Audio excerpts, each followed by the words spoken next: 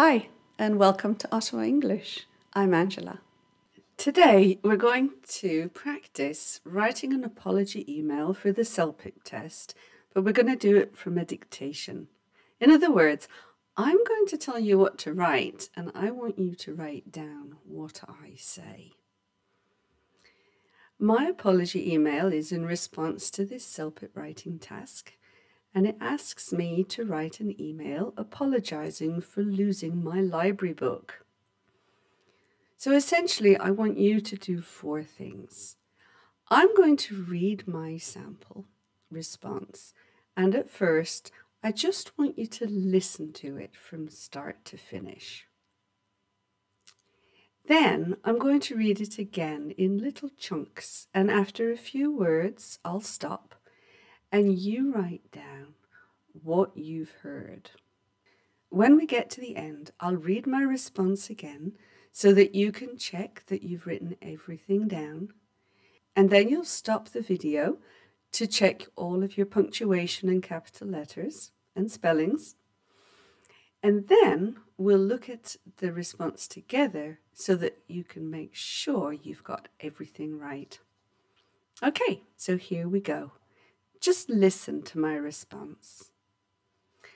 Dear Librarian, I'm writing to apologize for losing the library's copy of Managing for Excellence by Robert Heller, which I borrowed on the 10th of March from your branch at 50th Avenue in Ottawa. The book may have been lost during my morning commute yesterday. As it was pouring with rain, my fellow commuters were all very eager to get out of the rain and onto the train. With all the pushing and shoving, my open bag, containing all my books, notes and laptop, fell to the ground.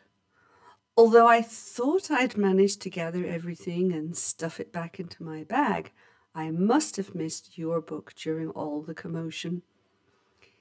Checking with the transit department hasn't helped much, since no one has handed my book into the lost and found. The staff has clearly hunted high and low, but unfortunately the book has simply vanished.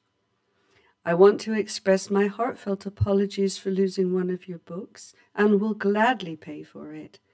Please just let me know the price of the book so that I can settle my account rather than racking up late fees. Regards, Joe Smith. Okay, so that's my response. Now, I'm going to read it again, just a few words at a time, and I want you to write down what you hear. Dear Librarian, I am writing to apologize for losing the library's copy of Managing for Excellence by Robert Heller, which I borrowed on the 10th of March from your branch at 50th Avenue in Ottawa. The book may have been lost during my morning commute yesterday. As it was pouring with rain, my fellow commuters were all very eager to get out of the rain and onto the train. With all the pushing and shoving, my open bag, containing all my books, notes, and laptop, fell to the ground. Although I thought I had managed to gather everything and stuff it back into my bag, I must have missed your book during all the commotion. Checking with the transit department hasn't helped much, since no one has handed the book into the lost and found. The staff has clearly hunted high and low, but unfortunately, the book has simply vanished. I want to express my heartfelt apologies for losing one of your books, and will gladly pay for it. Please just let me know the price of the book so that I can settle my account rather than rack up late fees. Regards, Joe Smith. So now I'm going to read it again so that you can check what you've written. Dear Librarian, I'm writing to apologize for losing the library's copy of Managing for Excellence by Robert Heller, which I borrowed on the 10th of March from your branch at 50th Avenue in Ottawa. The book may have been lost during my morning commute yesterday. As it was pouring with rain, my fellow commuters were all very eager to get out of the rain and onto the train. With all the pushing and shoving, my open bag containing all my books, notes and laptop fell to the ground. Although I thought I had managed to gather everything and stuff it back into my bag, I must have missed your book during all the commotion. Checking with the transit department hasn't helped much, since no one has handed the book into the lost and found. The staff has clearly hunted high and low, but unfortunately, the book has simply vanished. I want to express my heartfelt apologies for losing one of your books and will gladly pay for it. Please just let me know the price of the book so that I can settle my account rather than rack up late fees. Regards, Joe Smith. So now I'd like you to check your writing, punctuation, spelling, and spacing as I read the email again. Dear Librarian, have you got the comma?